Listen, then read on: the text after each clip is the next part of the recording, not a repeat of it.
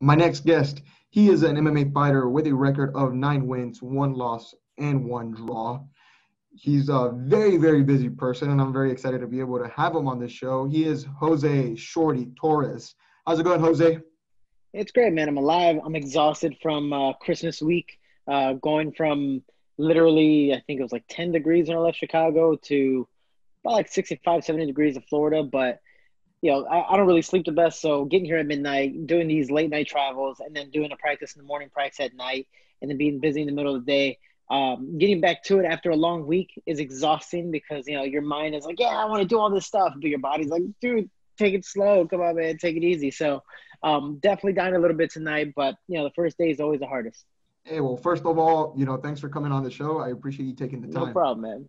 Awesome. No And happy problem. holidays, man. I, can- I appreciate it. Thank you. Happy holidays back. And yeah, I have the energy to talk. I probably don't have the energy to get up and run, but I definitely have the energy to talk and have some fun.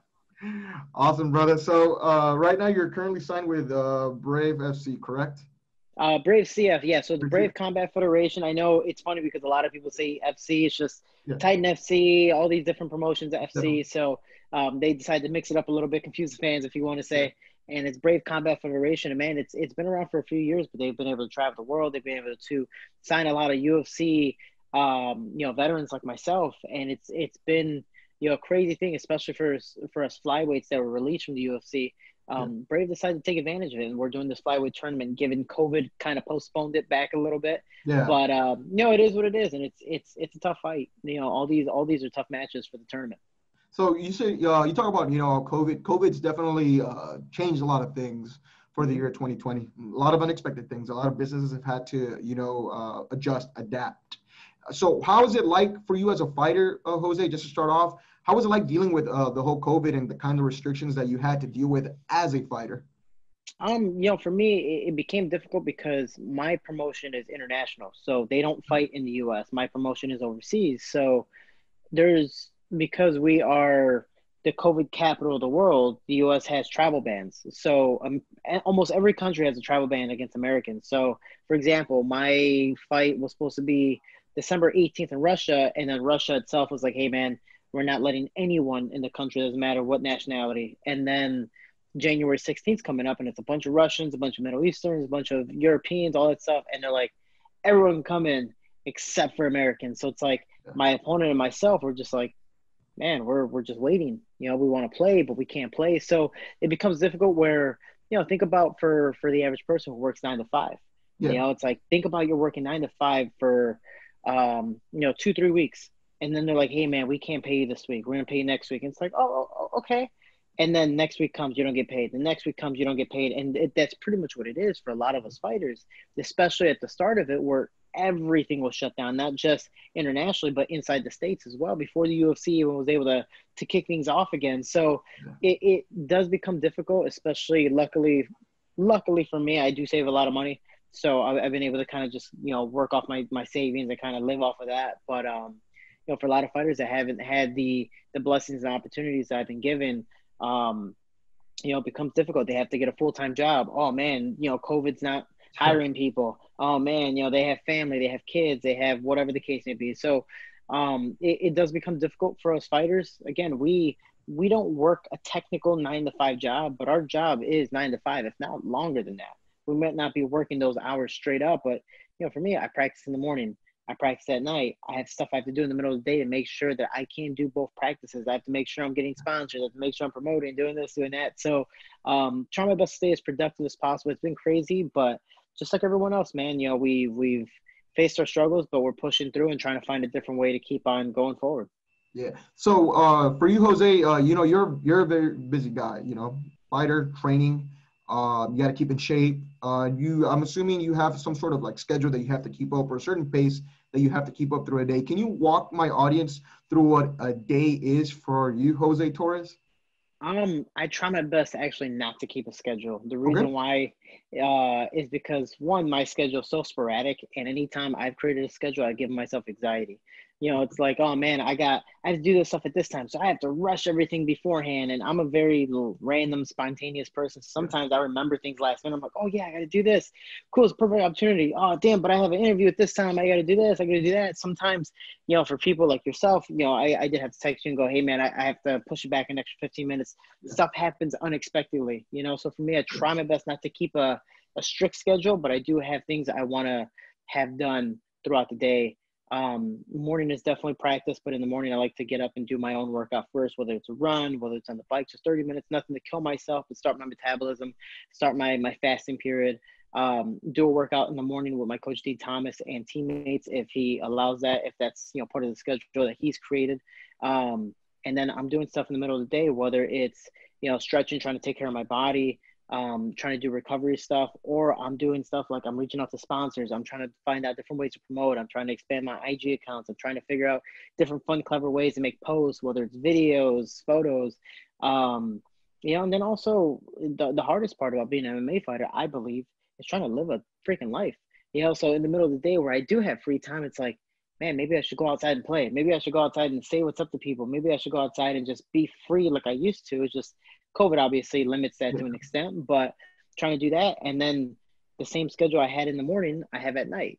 Dean comes back, I have another practice, and I do another 30-minute workout by myself, whether it's sauna, run, bike, and I'm just trying to relax, recover, and recoup as much as possible. And all throughout the day, I'm either trying to do interviews, I'm trying to do stuff on social media, I'm trying to do stuff online that's not taxing on my body, but a little bit taxing on my brain. This sport in general takes a toll on you. And for me, for people who don't know, I am from Chicago, Illinois. My training camp's in Florida, so I'm down here. I have no fight scheduled. Yeah. So let's just say, for the fun of it, I fight in March. It's right now, was it December 28th, 29th? Yeah. So that means I won't be back home with my mother, my brother, my friends, my family for 3 possible months. And that's not even guaranteed. So it's the fact of being able to find the motivation to keep that going throughout that whole process. If I'm not getting a fight, I have to look at a different perspective. Hey man, I'm getting better through every single practice, even though I'm not getting paid for it. It's like I'm investing time in myself. It's like I'm spending this money that I'm spending for whatever, my camps, my life, whatever, into myself. So it's trying to make the best out of it and keep on pushing forward again, like everyone else. So at what age did you start this journey that is mixed martial arts, Jose? I started training when I was 4 years old. So I've been doing this for about 24 years now. And my dad was an enforcer in a gang. My brother was 8 years older than me and always got beat up by my dad. So he beat me up and I got beat up by both. So it was the fact that I had to learn how to fight. Yeah. And, especially growing up in, a gang-filled neighborhood, Latinos in Chicago doing their things, rapping, whatever the case may be. Even though I was a nonviolent person, I still hate fighting today.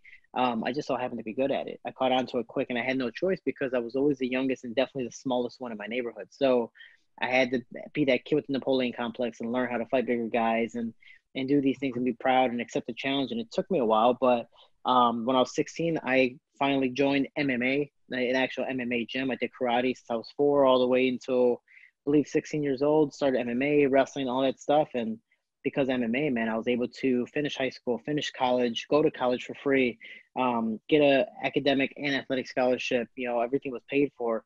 Man, MMA gave me a lot of opportunities, and just listening to my coach and getting the right father figures, mentors, friends, relationships, all that stuff. MMA, and I just think sports in general, especially in the city of Chicago and just in lower level neighborhoods, sometimes we don't have the father figures and mentors to really help us out. And so the gym for me was a very positive place where everyone was trying to succeed.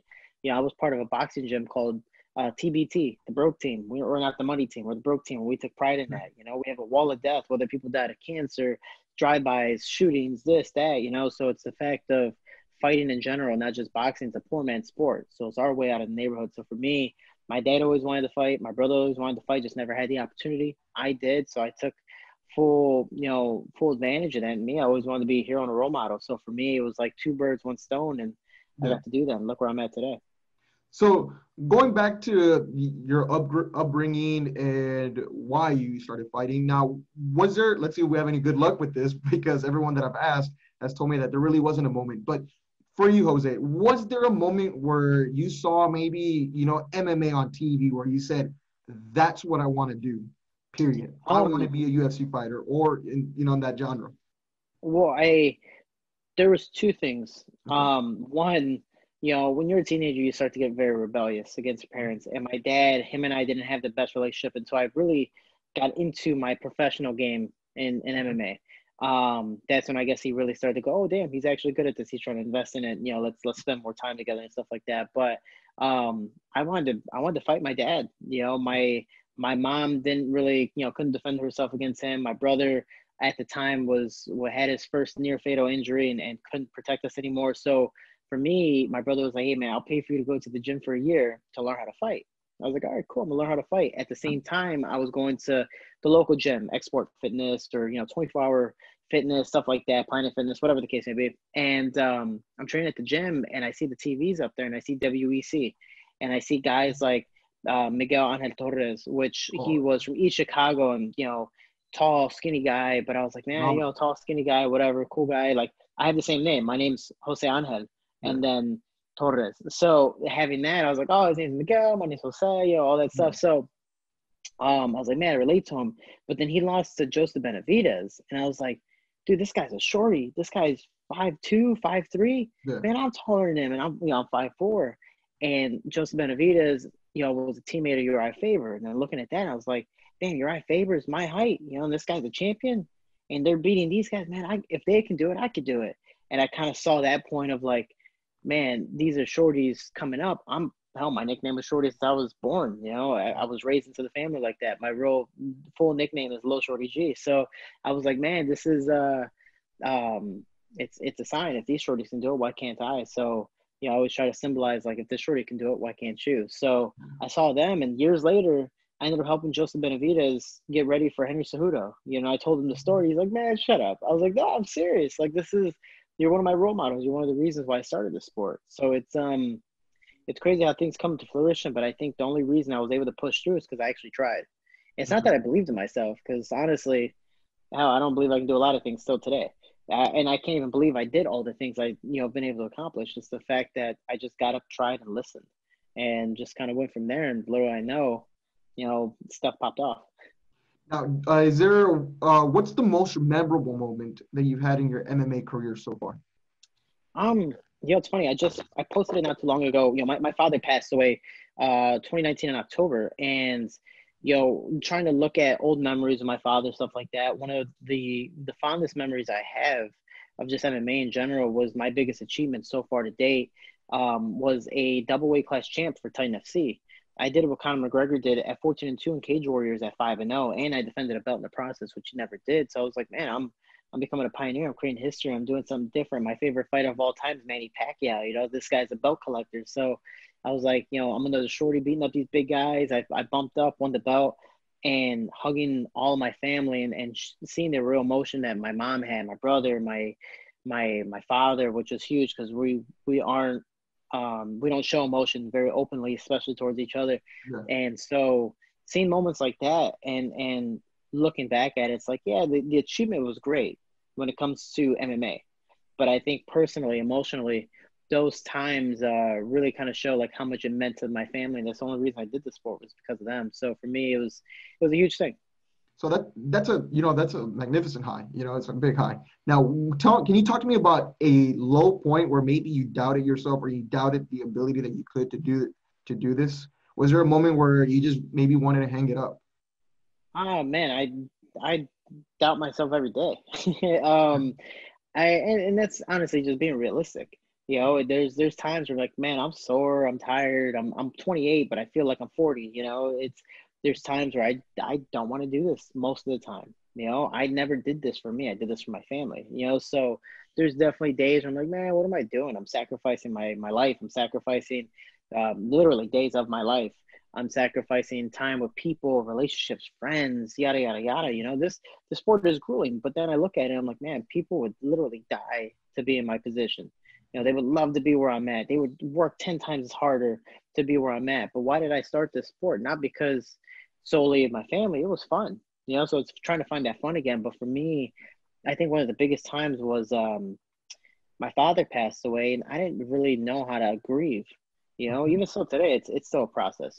So I didn't know how to grieve, and I had a fight 3 weeks later, and I still decided to take the fight. I was like, well, like, what am I gonna do? Like, I'm not gonna just say no, and my father's gonna come back. I'm like, my father's gone. I gotta push through anyways, and I pushed through. The only problem was it was the biggest event in Asia ever in like Asia's history, and I was the main event, which was dope. And I ended up having to back out last minute because I started to have panic attacks, anxiety attacks. My emotions were controlling my body, my controlling the weight cut, controlling everything. Yeah. And I was listening down to a T, but man, I was just beating myself up way more than I should have. If I felt sad, working out was my happy place. So I would overwork and then literally kill my body throughout the process. Um, if I was sad, I would binge eat. And because I was binge eating, I was like, man, I gotta, get my weight down. So I would overwork that too. So I was just literally kind of killing myself. And then when I kind of accepted the fact that like my father's really gone, I'm not gonna take this fight. I just can't do it. I went home to kind of assess myself and, throughout depression and, obviously the part of grieving and stuff before then with the UFC and other stuff just in life, relationship falling or whatever. Man, you start to just second guess everything. I'm not saying I was ever suicidal, but man, if a car was going to hit me, I wouldn't have moved, So it's the fact of, I fought because of my dad, and because my dad was gone, I was like, why do I fight? I didn't really have an answer, Mhm. So it was trying to change the perspective and trying to, instead of going, oh, well, he's not here. Well, no one's watching me. Coach isn't here. So then, why am I working? It Yeah. was more of like, I got to take responsibility. I'm an adult. This is bound to happen. I want to be able to continue a legacy. I still have my goals that I want to accomplish, whether it's in MMA or just for my family, for my dad's sake. And I want to be the best me. I don't want to be the best fighter in the world. I want to be the best Jose Shorty Torres. And then I really do believe if I can bring the fun back into the sport again, which I really have this year, and done a lot for myself, I believe I can almost wreck anyone. So it's finding motivation, finding different days and reasons to keep on going. But man, doubts are always going to be there. Yeah. Any day, doubts are going to be there. Hell, you could be doing your podcast right now and Yeah. almost you can do 100 of them. And I don't know, you only get 100 views per every single podcast. You're like, man, why is anybody watching this? Why is anybody doing this, doing that? And it's like, and Definitely. then you just want to quit. You're like, man, I don't really want to do this anymore. Like, yeah, it's fun, but I know I'm working. I know I'm doing this, doing that. And then never know. If you wait it out long enough, maybe your opportunity will come. So it's the same thing with me. It's like, I'm already so far in my career. I can't just say no and do something else. I could, but then I'll never know, So I want Yeah. to be able to enjoy where it goes and see how long it goes. What's the best advice you'd give somebody that has then that level of self-doubt in them, and maybe he's thinking about quitting, maybe he's thinking that, or you maybe, like, a lot of people like to use 2020 and COVID and all these things as an excuse to like quit and stop doing it. What's the best advice you give for someone that's currently in self-doubt right now? It's funny. My coach, and excuse my language, my coach Master Bobs likes to say every excuses are like assholes. Everyone has one and they all Everyone stink. has one. I remember. So it's the fact that like it's true. Like there's always an excuse. There's Yeah. always a reason to complain. Like trust me, there's always a reason to complain. I can say this, and literally, I have friends that always try to top me. They're like, "Oh, you're tired. Well, I did this," and it's like it's not a competition to see who can complain more and whose life is worse. Like I'm not happy with my upbringing. I wish I would have grown up rich. I wish I would have grown up with this and that, but because of the way I grew up is the reason why I'm the person I am today. Why I had and still have the drive to do what I do because of my neighborhood, because of my upbringing, because of certain things, So for me, when it comes to people who have doubt in themselves, whether they want to start and are having trouble believing in themselves, or are in my position and just naturally have doubt, or, here and there, the hardest part is yourself. The biggest enemy is you.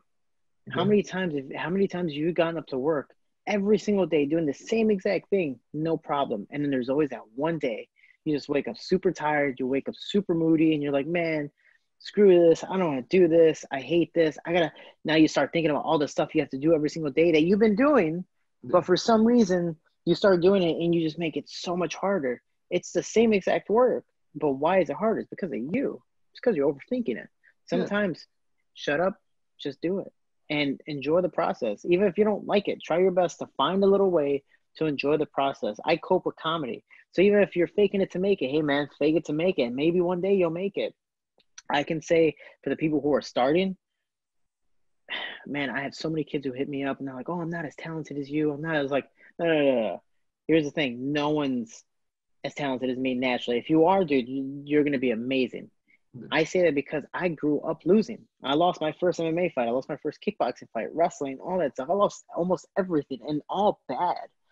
So it's the fact of I could have quit right then and there. But what did I do? I got up and tried. I didn't say I believed in myself. I just go, you know what? I want to see how this goes. And I want to, you never know until you try.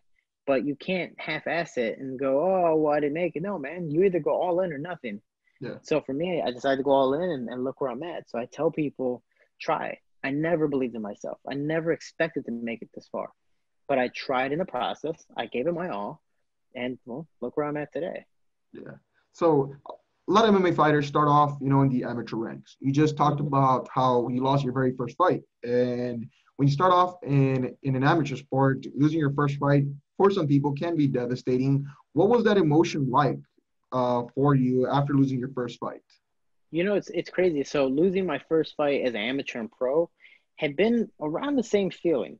Okay. And the reason why I say it is because, like, for example, I was talking to my teammate, and she just lost her last fight, and she's like, "Oh man, I just got dominated, blah blah." I was just like, "No, I wouldn't say you really got dominated, but how do you feel about your performance?" She goes, "Well, I didn't perform the best, but I tried my best. I gave it everything I could." It's like, all right, cool. Like, she was just better than you today.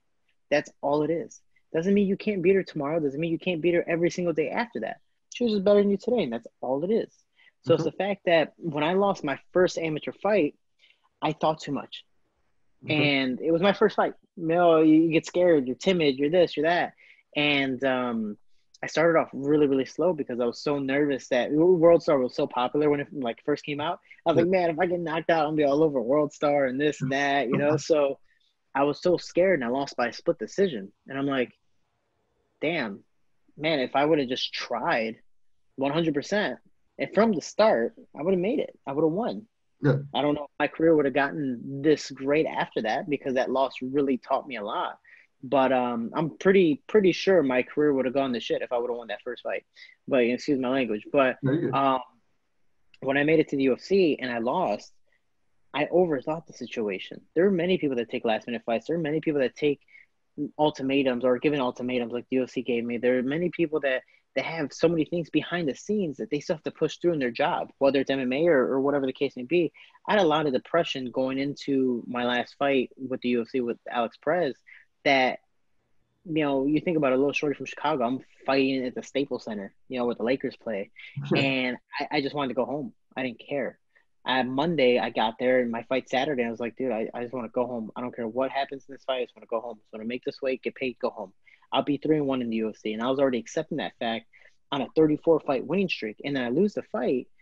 And then besides the fact of losing in a TKO finish, you see him years later fighting for the title, even though he lost, which, sucks. I Yeah. wish it would have won because it would have been like, hey, I lost to the champ. But Yeah. it's the fact that I lost losing at my worst compared to actually trying. If he would have beat me, man, like 100%, where I was like 100% there, then hey, you're just a better man that day. Like, so be it. I'll get another war. But the way I lost was just me giving up before I even got in there. Because it's not that I didn't believe in myself. It's just mentally all that stuff kind of leading into it. I was like, I just don't want to do this. The motivation wasn't there. The fun for me Yeah. wasn't there. I don't want to do it. And it's both losses are losses I regret every single day. But those losses are extremely huge learning experiences that I don't hopefully have that experience again.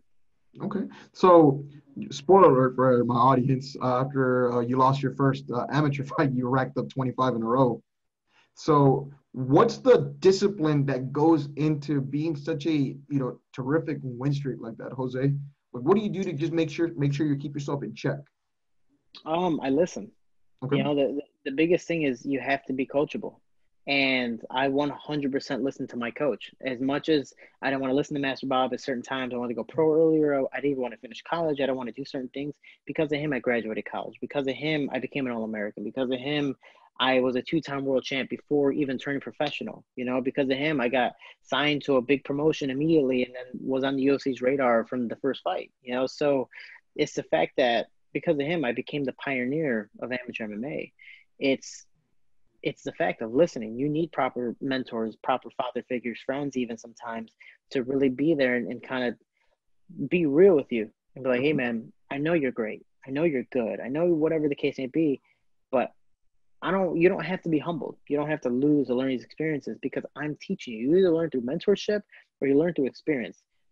I decided, you know what, let me listen and hopefully those experiences don't happen. I can kind of change the game and go left instead of right or go right instead of left. So I listened, man, and as much as I didn't believe that they were right sometimes, I was like, you know what? They've been through this experience. I haven't. So as much as I can say, no, you're wrong, I won't know until it happens. And honestly, I was gonna do what you did, but you're telling me the opposite. So maybe, like a big brother would tell his little one, maybe you should shut up and just listen to me and see where it goes. And Yeah. if it doesn't work, then hey man, my bad. But um, you got to accept that fact. Like, yeah, you got to follow your gut instinct sometimes. But if it weren't for the positive people I had and the good, smart role models I had with me, for example, Master Bob, if I didn't listen, I would not at all be here. I wouldn't be anywhere near as talented as I am today, or as skilled, should I say? Okay. So, Jose, can you talk to me about what it was like when it came to like the UFC release that you went through? It sucked because I was used as the example. I was the very first one to get released, and it was because I had a big mouth. And it wasn't that I was saying bad things. It's just I had the business concept of like, man, we don't have a Conor McGregor, we don't have a Kobe Covington, we don't have guys that are popular at least marketable wise, marketability wise in the UFC at the flyweight division. So when DJ's gone, we're probably going to start getting released. And I ended up being right. It was just an accusation, and I ended up being right. And calling them out, going, hey, man, I'm not getting cut, right? And sadly, even though you're an independent contractor and they sign you for so many fights, if you lose one, they can cut you at any time. Wow. And even though I took two last minute fights, I got cut. And I ended up promoting that and taking advantage of it. And in the long run, obviously, I'm with Brave CF. I actually make more money than I did in the UFC, which is amazing, you know. So I'm very, very happy about it. And Brave takes care of me very well. But the UFC, man, did me dirty.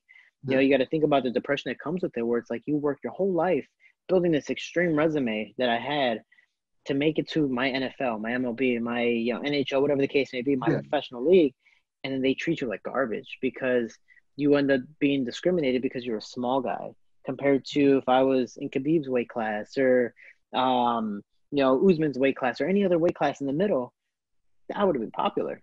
But because I was a small guy that was already got signed to a dying weight class, no one cared. You know, Mhm. so it's the fact of, it sucks, and there's still depression with it today. Like I'm still very butthurt, and I feel like I'm always gonna be butthurt. Like that's natural. It's Yeah. like hearing people's opinions. You're always gonna be like, as much as it doesn't really affect me, it kind of phases me a little bit, you Just know. a little bit. So Yeah. yeah, so it's the same thing with the UFC. Like even though I'm happy where I'm at, I'm doing my thing, and it's great.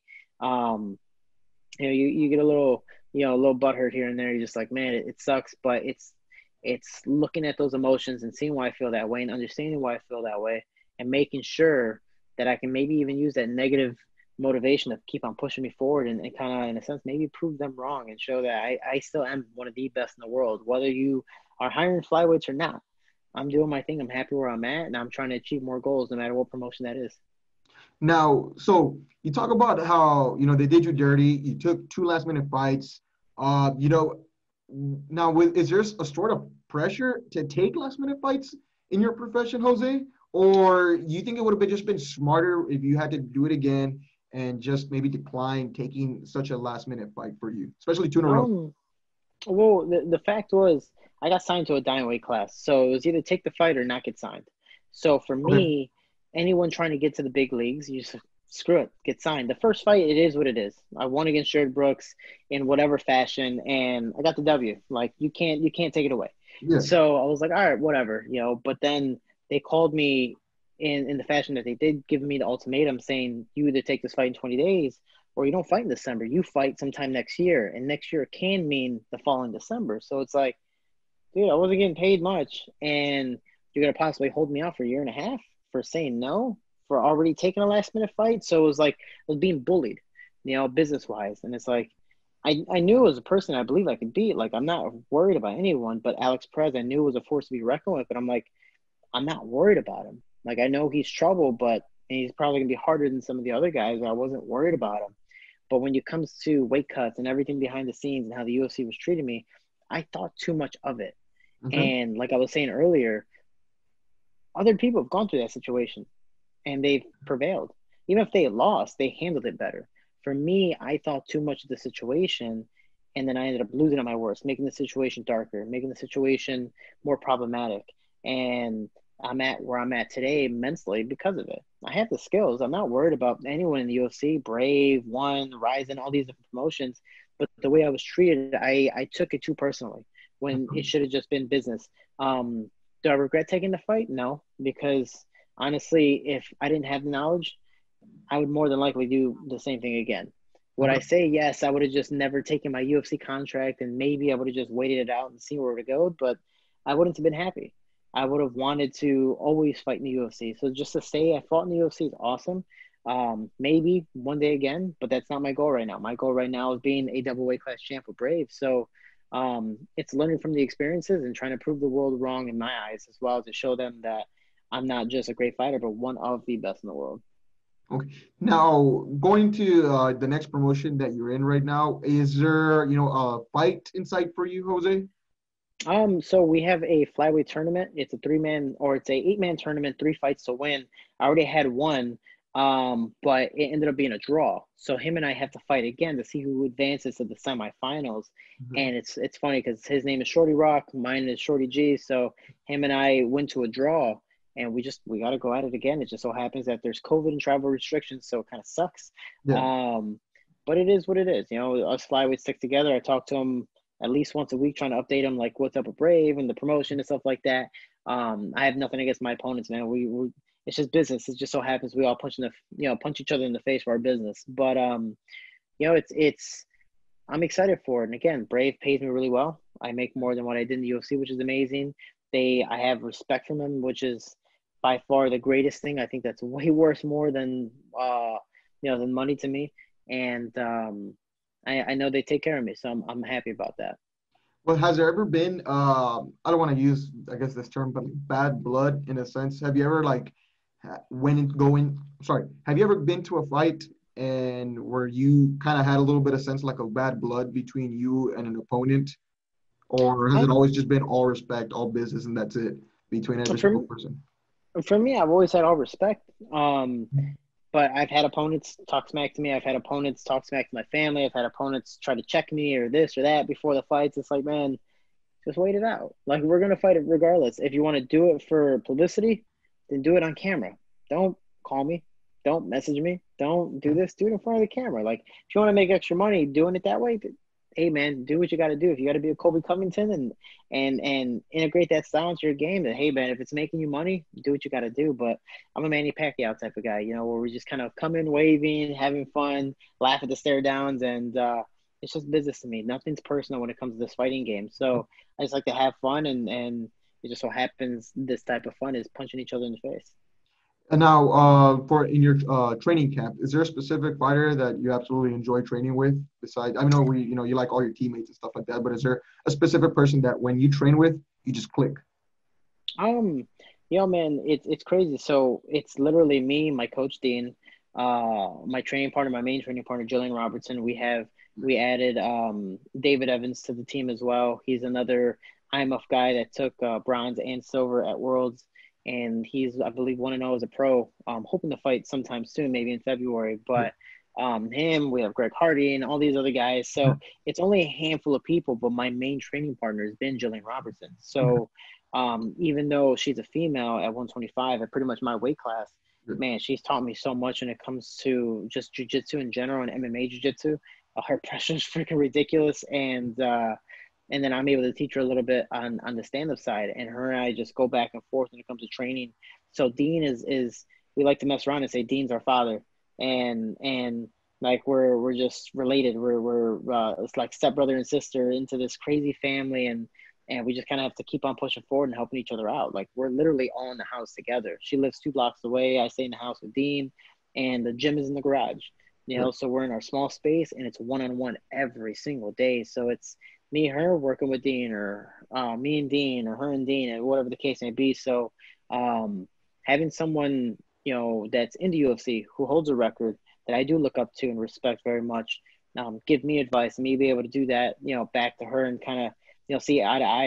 It really does help a lot, man. It's just having a friend there too. It's always nice. Nice. Shout out to Jillian then. Yeah. Big time. So, I guess Jose, as we're like nearing the end of this interview, Jose, is there anything that you have?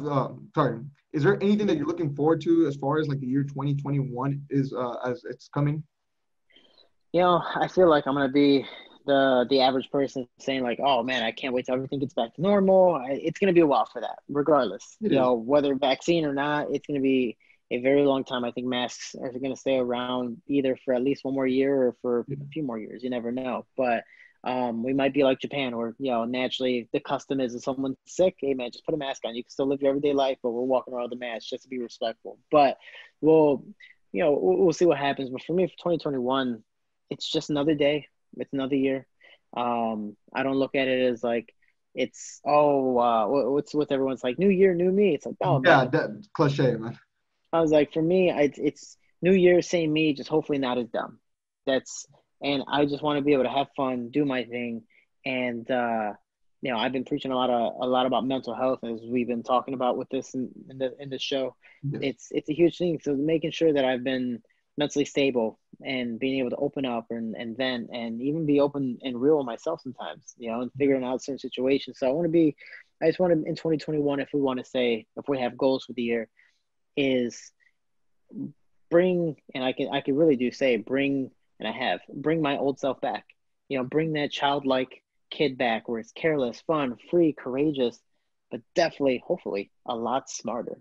Yeah, definitely. Now, so you talked about self-care, self-love in that sense, mental awareness, mental health. What's the best advice when you give to somebody about self-love, self-love? How important is that to you? Dude, it's funny because a lot of people I'm Robin Williams. I'm the guy who wants to make everyone laugh because Yeah, I know what depression feels like, at least from my sense. You yeah, know, maybe you felt worse, whatever the case, but I'm trying to make everyone happy. When my father passed, my way to cope is with comedy. I'm trying to make everyone laugh. Immediately right after we just pulled the plug. You know, it's one of those things where I'm a person that needs to make people smile. Even if I'm dying inside, I need to make people smile. You know, so it's the fact that it's very energy consuming, but um man, you know, mental health is a crazy thing, but when it comes to yourself, if you can't help yourself, how the hell are you going to be able to help others?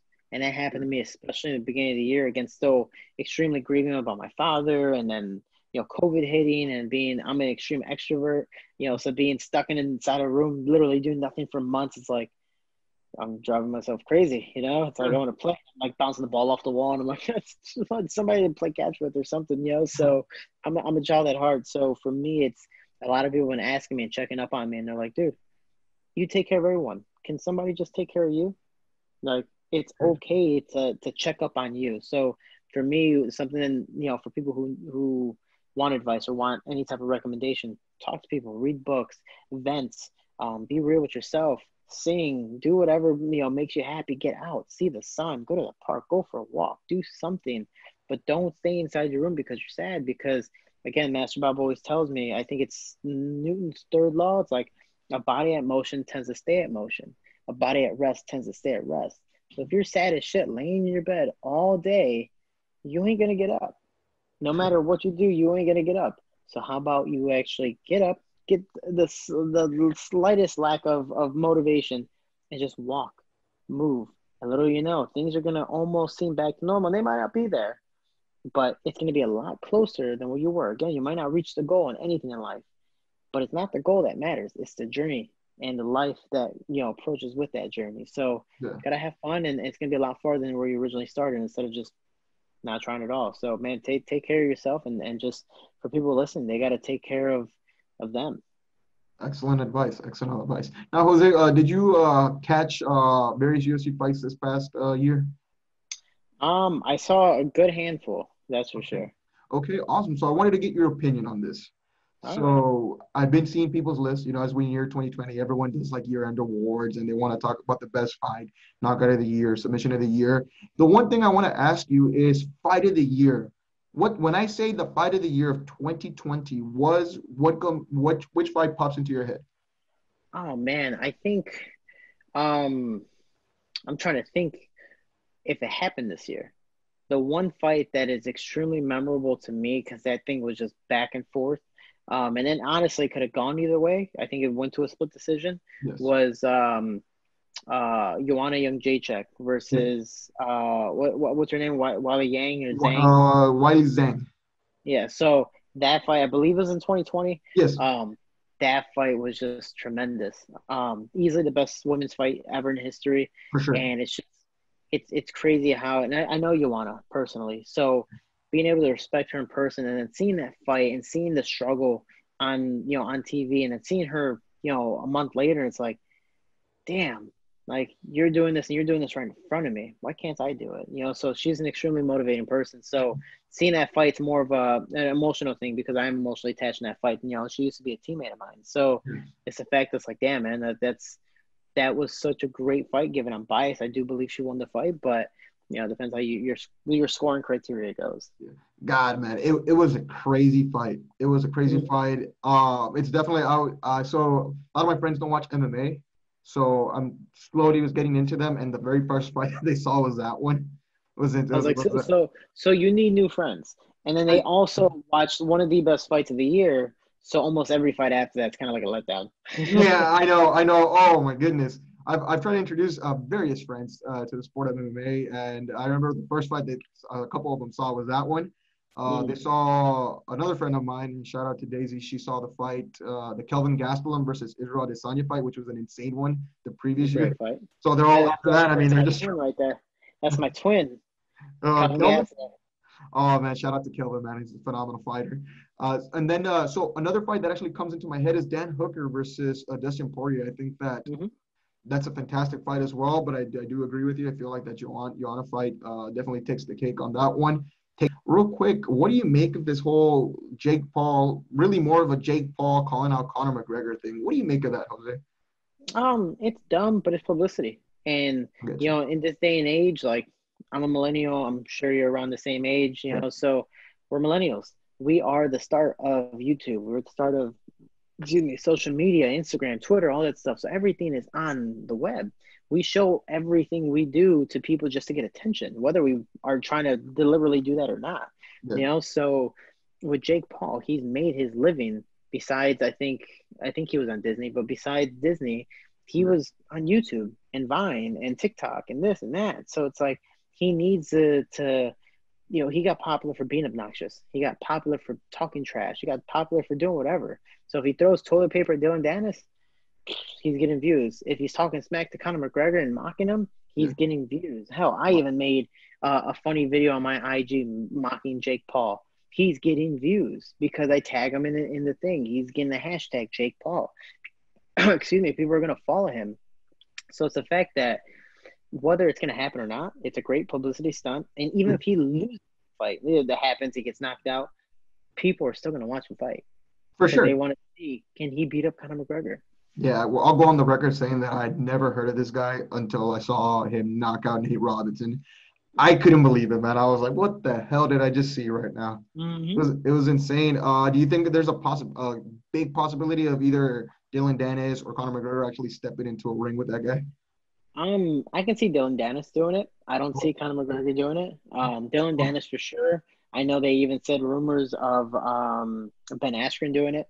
Um, Oh my or God. even or like Floyd Mayweather's fighting Logan. So Yeah, it's like, money's money, man, and money can make people do some crazy, crazy things. So you never know what's gonna happen next. very, very interesting. Jose, as we end this interview, is there anything you want to let the audience know? Man, I just appreciate the time, and that's why I tell people we can we roll together. We are Team Shorty. I wouldn't be able to do this without people support. And even though I'm inside the cage myself, leading up to it is pretty much a crowd of people help me out. So thank you so much. And then lastly is the Team Shorty Foundation. I do have my own foundation. It helps keep kids, teens, and young adults inside the gym and off the streets, gets them gear, gets them funded, gets them to pay for monthly payments and do all these things so they can stay inside the gym, find positive role models, find father figures and all that stuff, and possibly make it out of their neighborhood. And I don't sponsor kids that are good or teens and adults. I don't sponsor them because they're talented. I sponsor them because they've paid it forward in their community and in their gym as well. They've helped other kids. They've helped other people. They want to do it without looking for anything in return. It just so happens that I'm more than likely going to give them something in return. So anyone who buys stuff off my website, teamshorty.com, there is a donation link. And or if you buy stuff off my website, 100% of the proceeds go to my foundation. I literally make no money out of it. I actually lose money out of it because I'm making the shirts, doing all that stuff. And yeah, I just want to be able to help back. Again, I want to be a hero for my town, Chicago. And I don't just sponsor people from Chicago. I sponsor people all across the country. I want to have the links to all that stuff linked here in the description below of this episode. Jose Torres, thanks again for coming on the show, man. I appreciate it, man. And I can't wait to do it again.